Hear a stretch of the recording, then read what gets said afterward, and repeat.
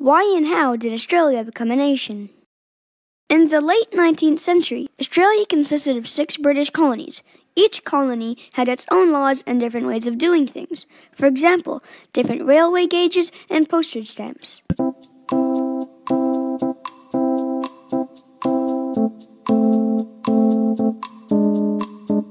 These differences led to discussions about the benefits of uniting as a nation. In addition, matters of defense, foreign policy, immigration, trade, transport, and national pride were growing in importance among the colonies. Combining all colonies into one nation would make life easier for pretty much everybody. In 1889, Sir Henry Parkes, Premier of New South Wales Colony, was the dude who helped it make it come together by giving a famous speech called the Tenterfield Address. In 1891, Parkes gathered all the colony premiers, including New Zealand's, to create a constitution for the Commonwealth of Australia.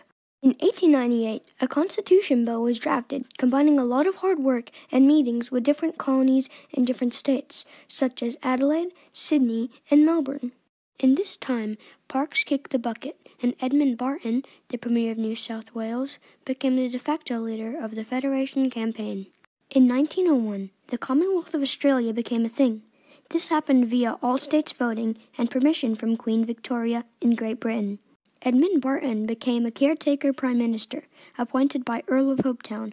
Earl of Hopetoun was Australia's first Governor-General. The following day, Hopetoun proclaimed the Commonwealth of Australia at a ceremony at Centennial Park, Sydney. Barton was re-elected Prime Minister in the first federal election in 1901. The first federal parliament was opened by Duke of York in the Melbourne Royal Exhibition Building on the 9th of May 1901.